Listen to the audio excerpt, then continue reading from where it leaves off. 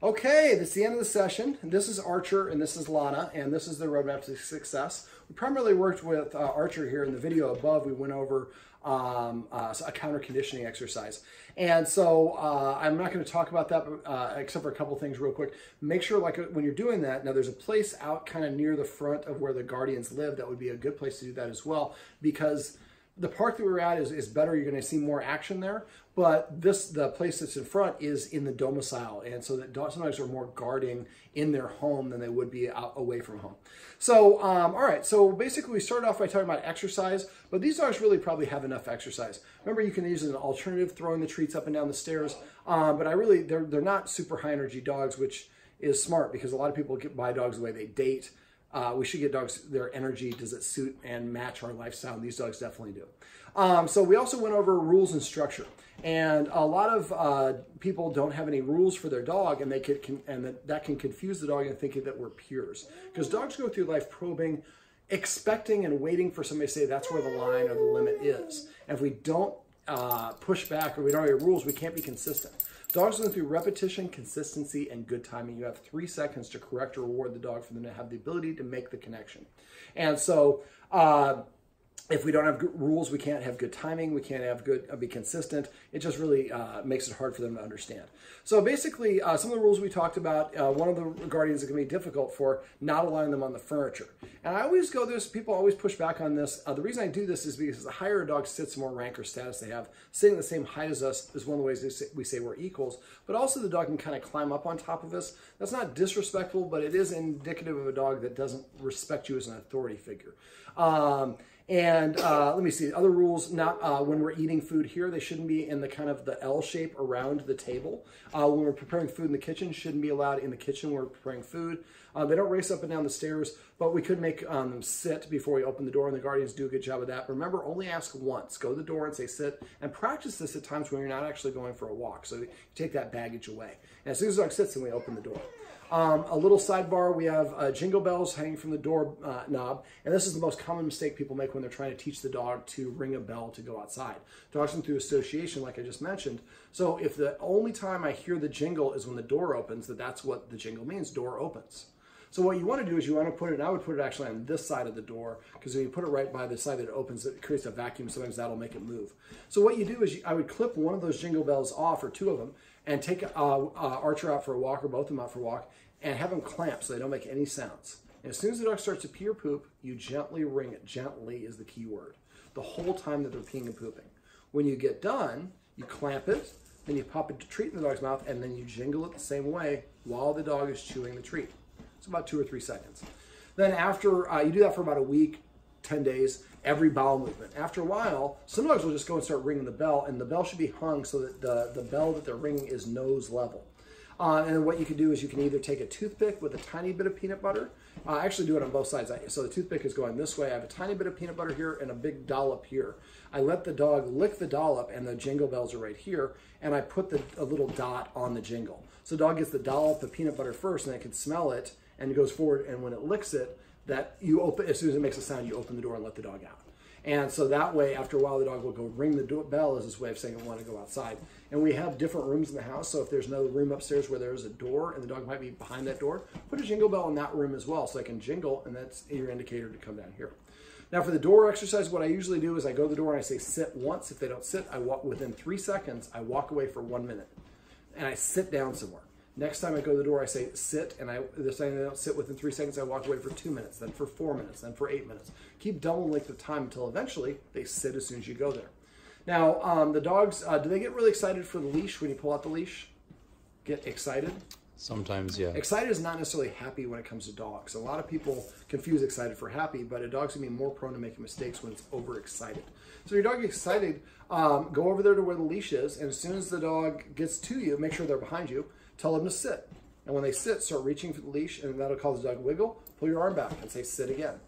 So I want to stop with precision. Most people don't consider the stopping. That's half of how dogs learn. So if the wiggling my butt causes the human to stop reaching for the leash, it has to be repeated over and over again. And if your timing is good, after a while, it's like, oh, I'm going to not wiggle. Oh, the leash gets picked up and attached. And anytime the dog starts getting excited, you stop, tell the dog to sit, and if it sits in 3 seconds, you continue. If it doesn't, you put the leash back and go back to the couch and sit down, and the whole process starts over again. All right, I also went over structured feeding for the dogs, and this is a video. I have a couple videos on my website that go over how to do this.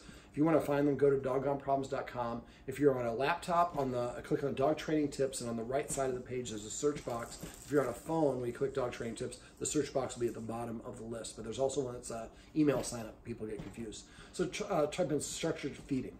What I do for feeding, the dogs are kind of rescues, and they're both rescued around the same time. They're a pair, and we don't know who is older than younger. So what I do is I would put food in their bowls in the kitchen. Don't let them in the kitchen. This is a nice choke point. And then I'm going to eat something first, whoever's feeding them, in 5 or more bites of a real food. It can't be a smoothie or coffee. They don't understand it. But make sure you don't pretend. They can smell cancer in your body. They're going to smell if you're faking a treat. And then when they're done, if one of them, let's say that Archer was protesting and Lana wasn't, well, when I get done eating, I invite Lana to take her first, to come and eat first. Or if all things are equal, I would switch back and forth. So one does one day, one does the next day, or next meal. And then when they take their first bite of food, use that passive training technique I went over. So when the dog takes his first bite of food, maybe we say taco for Archer, and then maybe we say sushi for Lana. And so when Archer takes his first bite of food for 3 months, he hears the word taco.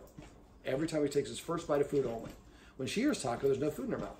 So it doesn't mean anything to her, but to him it means I get permission to eat. And then when he gets done eating, he has to leave the kitchen area, then she gets to come in. So we're not going to let either dog be next to each other.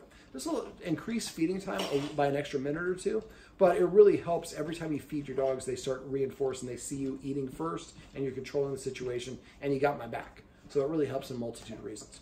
Let me see. Once the furniture, you can get those X mats. That'll help keep them off the furniture. And again, 66 days or more. And then after that, it should be a one-time exception.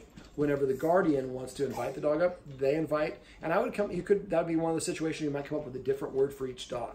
So you call mount on one of them, and you call it, jump up for the other one, whatever it is. You can say red or blue. It doesn't have to mean anything. But try to come up with funny command words, especially for words, commands that you're going to be out on the street. If you come up with these funny command words, that can really help. If you tell your dog to crash when people walk by and the dog flops down, people laugh, that brightens the mood, and that helps him feel a little bit less upset. And just more and more studies are showing that fun command words are really beneficial to helping dogs. Passive training is basically waiting for the dog to organically do something on its own without any influence and just recognize them. So if Archer was standing and he laid down, I'd pet him and say down. If he came to me, I'd pet him and say come. If he sits down, I'd pet him and say sit. If he grumbles, pet him and say grumble. So name all your individual toys and come up with a unique word. Like I said, for certain things for the dogs where I want a unique word, a release word out of a stay, a come command, so you can call them at the same time. You can do that. And then different words for eating. So that way, and there's a couple other situations where just you think about it, if you want to have one dog come at a time, that's a good time. I'm not saying they should have different vocabulary. It's helpful if they have the same vocabulary for most of the stuff. But for passive training, we're just going to wait for the dogs to voluntarily offer a behavior. Every time my dog takes a drink of water, I say cocktails. And so now I can say cocktails, and the dog goes over and drinks. People think that's funny. So come up with these funny words. And I would also give them a command word for potty. I think you guys say potty, but I don't think you guys do it a lot of reinforcement. So when they're out on a walk and they start to pee or poop, say the word potty one time, and when we get done, pop a treat in their mouth and say potty a second time. I would not let him mark on walks. I would let him pee at the beginning of the walk and the end of the walk. And if he starts kind of going, and it's usually a vertical surface, you could usually see where other dogs have peed. That's where he's going to want to pee. He wants to mark over it. And marking is intentional and is related to a position of authority. And he thinks that that's his territory. So we want to try to curb that, and they will hold their urine so they can mark on a lot of different things. I also have 5 rules for a structured walk on my website. That might be something else you might want to check out. I use a martingale collar to stop dogs from pulling out of the harness or the leash. And there's a special twist leash you can use that gives you more control of the dog. But I just don't, we were just at the dog park. I don't like using prong collars or choke chains because it's a pain-causing device. Okay, so up. So that could be passive training right there. He sat up on his own. I pet him and say the word up. So anything your dog does on a regular basis, you want to reward, and they'll start offering you those behaviors. Let me see. If I want to get off the couch, I could actually just drop a treat on the couch, on the floor, and say off. So I put in context. Jumping off is rewardable. I wouldn't necessarily do one for coming back because that's a reward unto itself. Another rule that you might want to have them, just because the door opens doesn't mean they can run through the door. And I have a video on how to teach your dog to wait at the door, and just type wait at door. I think you'll find a couple videos for that. These are different ways to create more structure. Now, at the same time we take away the furniture, I would definitely give them a dog bed. Maybe by your surfboard wouldn't be a bad place. I'd probably try to move the speaker over if you can.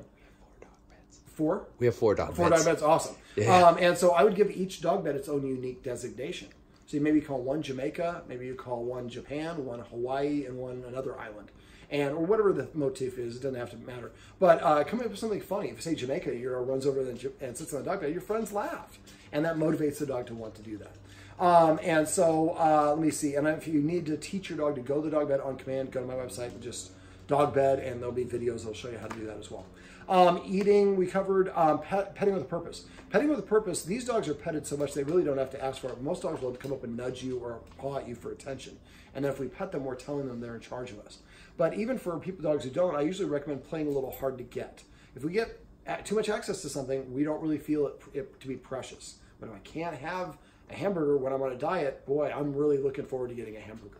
So playing a little hard to get and withholding some affection unless they do something to earn it is what petting with a purpose is. It's what it sounds like. So if I want to pet the dog, I'm going to tell the dog to sit. If it's already sitting, I'm asking it to come and sit over here or lay down. It has to do something to change its state in order to earn that affection from me. As soon as it does, I want to pet it under its chin, say the word sit, and only the word sit. Most of us use too many words for our dog. I don't want to say good sit, go there, bad this. I want to say just the command word because dogs typically hear the first word you say most prominently. So just sit, and also don't say sit. Now you can Archer just looked at me, and you can use that in a special occasion, but I like to use very conversational English because that's what I'm going to do most of the time. Now if the dog does get away from you, that would be a good time to say it in a really high-pitched voice, and when the dog looks at you, run away from the dog. Most people will chase their dog right into traffic. So if you make if I go to playgrounds, I see a little boy, he's like, and he runs away, and then all the dogs chase him.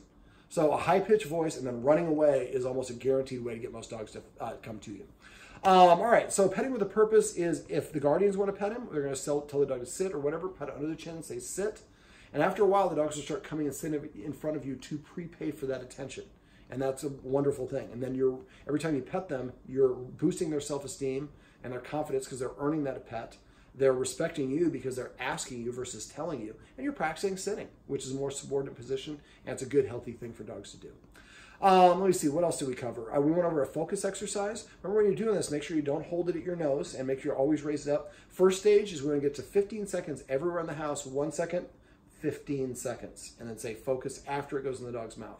Second stage is practice if you have a little deck or just out in your complex, but where there's no dogs or people around, so it's easy. And you go back to 1 second, but work up faster until you get up to 1 second, 15 seconds. Now, it's important you get to the 15-second mark in the house within 7 days maximum. You can usually do it faster than that. But after about 7 days, they start getting bored. And then we do it outside, and this time we go back to 1, but we can move faster because the dogs know what to do. And we only get up to the 15-second mark outside when there's nobody around. The next stage is when you're walking, and I would probably recommend walking the dogs one at a time when you're practicing. I know not all the time, but some of the time. And when the dog, and there's nobody around, every once in a while, just tell the dog to focus. It looks up at you, boom, boom. Now this is different. We're not waiting for the dog to look up at us. We're triggering the response, and then just going boom. And you might even have the treat here. Focus, the dog looks up at you, boom, pop it in their mouth. And again, we'll go back to 1 second for that movement and work our way back to 15 seconds. That way, if the dog is indicating to us, I'm uncomfortable about something, and usually they'll do that by kind of pulling back on the leash or stopping or lowering their head, or there are a number of things I'll talk about in a sec. If we recognize that's what the dog is doing and we tell the dog to focus, it looks up at us, and we walk down somebody's sidewalk and allow the other dog to pass, the dog says, they're listening to me. I don't have to defend them. I said, hey, there's a dog coming there that looks like trouble, and they listen to me, and we walk down here.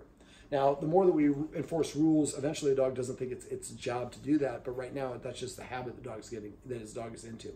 Now, the things to look for, usually it's lowering the head and staring is usually the very first thing. Sometimes they'll hold their breath or breathe fast. Sometimes they will look away and not intentionally look at the dog. That's also a warning. They can lick their lips. They can yawn. The hair on the back can, well, probably not for her, but for him, we call those hackles, will stand up. The tail will go straight up and often just kind of quiver. The ears usually come forward or go straight back. And so holding the breath and moving slow can also be a good warning. That could also mean I'm uncomfortable or I don't know what's going on. One of the things I have a lot of my clients do is have somebody walking behind the dog at about the 5 o'clock or the 7 o'clock position, shooting at a little bit of an angle. So you get the dog and the handler and then the dogs that you're approaching. And so that way we get to see and watch later on a big screen and see, Archer, before he reacted, he lowered his head, he licked his lips, his ears went forward, his tail came up, and then he lunged. So we know what those are. Then we see another dog, we look down and he's licking his lips. Okay, we're getting close. Let's move him out of the way. Now, one other thing that I do for walks is I start the walk off with a little structure. I talked about making sure the dog's calm before the walk. Well, once we actually go outside, I have 10 treats in my hand. And I take no more than 5 steps for each one. Sometimes I take 1 step, sometimes 5, sometimes 2. And I stop and I tell the dog, sit. When it sits, I pop a treat in his mouth and say, sit. And then I take up to 5 more steps again. So I do this 10 times before the start of every walk. So now the dog, when it comes out there, you're going to stop? And you'll stop and the dog will just automatically sit. When it does that, you might give it a couple treats the first couple times. But that way the dog is now paying attention to you as opposed to paying attention to everything else. And you're setting your walk up for success. And don't be afraid to, before the counter conditioning exercises or before a walk, to exercise your dog by throwing the treat up or down the stairs a couple times. Burn off a little of that excess energy. Let me see, what else? Anything else we want to cover? You might want to come up with a list of the fun of all the command words and say vocabulary if somebody is using a different version of the word come here versus come. I say paycheck if I suspect someone's petting without a purpose. I say testify typically when the dog's doing something we should be rewarding. And I also say repeat or rerun if somebody's repeating the command. Remember, the more you say it, the less you mean it. So yeah, basically, I don't. They're not bad dogs. I think that just Archer's issue is we just don't know what the reason why is. One last thing is, if I have a dog that fails something or doesn't behave the way I want, what I try to do is recreate the situation. And I try to make it the easiest version possible and breaking down the individual steps. One of the things he's reacted to is people in black clothing, but also people taking their belt off seems to startle him. So he might have been abused formerly. Or maybe so, and it could have been just somebody pulled a belt out once and it just absolutely slapped him and it wasn't intentional. A lot of people think it's the worst case scenario. It's often not. But if you wanted to help your dog with that, you can use the same technique that I outlined in the video above. So basically what I would do is hey, Lana, give a treat and then slowly take off my belt or you could have somebody holding the treat while she's looking at it. So I'm preceding it and then the belt is coming off and then, well, I kind of like it when I get treats. So we could get everybody naked around here. Everybody comes around, take off your belt because I'm going to get a treat. So we want to take that away. So instead of making a negative, it's a positive for the dog. And then, for the dogs in your neighborhood, I'm glad I remembered. So keep a little notes on your phone. And every time there's a dog that reacts, write down the date, time, what the dog looked like, what the dog's energy level was, and as well as anything else noteworthy that was going on. They were doing construction, they were jackhammering on the street. Well, that can create some tension and stress. So you might notice a trend when you start collecting the data. Every time it's a dog that's white or is taller than this amount or is really boisterous or whatever the case may be, those are dogs that we need to practice on. So then you go to the dog park and you look for dogs that look and emulate like that dog, and then you can practice and desensitize. So the next time you see that dog in your neighborhood, even though it was a different dog, it might be the same one at the dog park, but you want to systematically deprogram that so your dog doesn't feel the threat. Now there's a bulldog that's nearby, and there's another dog. A lot of times what I like to do is called parallel walking. So when I have dogs, I don't know how they're going to get along. What I do is I have them put them in shared experiences, but in the easiest version possible. So in this case, I might ask the people, if you see people who your dog is reactive to, next time you're out and walking, you're out and about and your dog's not with you, go try to talk to the person. Hey, man, I've always wanted to compliment you on your dog. You're golden. It's just beautiful. I never say anything. My dog, I have a little Jack Russell who's crazy and he barks at sometimes at bigger dogs. But man, and they're like, oh, thank you. Actually, do you walk around here a lot at the same time? Because I hired this dog psychologist and he told us a kind of a tip that we can use. We were trying to help our dog build up confidence around other dogs. He seems to be reactive to yours. I'd love to get it where he doesn't bark at you. If you walk on a regular basis, would you mind if we walk across the street same time as you? And you do parallel walking. And after a while, he just gets used to being around this other dog, but he's enough distance where he's not reacting. That's the important thing. He can't react. And then the more practice he has being around the other dog without reacting, eventually you can get a little bit closer and closer. A lot of times I do it like a triangle, so as you're walking, you're gradually getting closer. And it might take several walks, but eventually you get to the point where you're walking together, human, dog, dog's on the outside. Make sure nobody's in front. Whoever's in front is perceived to be the leader. But if your dog fails or doesn't perform the way you want, ask yourself, make a list, and how can I recreate that situation the easiest version possible? And let my dog practice that over and over again to build up his confidence through positive experiences until he no longer feels the need to react. All right, Archer, you want a treat? Archer, come. Archer, come here, buddy. Yes, it's so hard for you to get down. All right, Archer, come here, buddy. Well, this is Archer, and this is Lana Del Rey, and this is she's from the TV show Archer, and this is the roadmap to success. Remember, everything you do trains your dog, only sometimes you mean it.